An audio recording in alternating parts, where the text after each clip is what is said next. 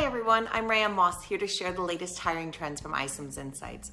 Our monthly reports are packed with data-driven insights to help business and HR leaders better understand what's happening in the workforce and to drive competitive advantage. The labor market continued to sizzle in May, much to the surprise of many. iCIMS data showed increases in both candidate and employer activity, which aligned closely with the strong jobs growth in the most recent BLS report. Now this month we looked at activity for tech jobs and found that even though employers have slowed down hiring, job seekers remain enthusiastic for these roles.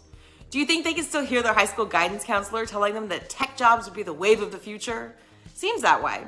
We also took a peek at jobs in leisure and hospitality to see what seasonal hiring is looking like as we head into summer. Spoiler alert, hiring is on the rise as businesses gear up to accommodate crowds that are looking for some post-pandemic fun.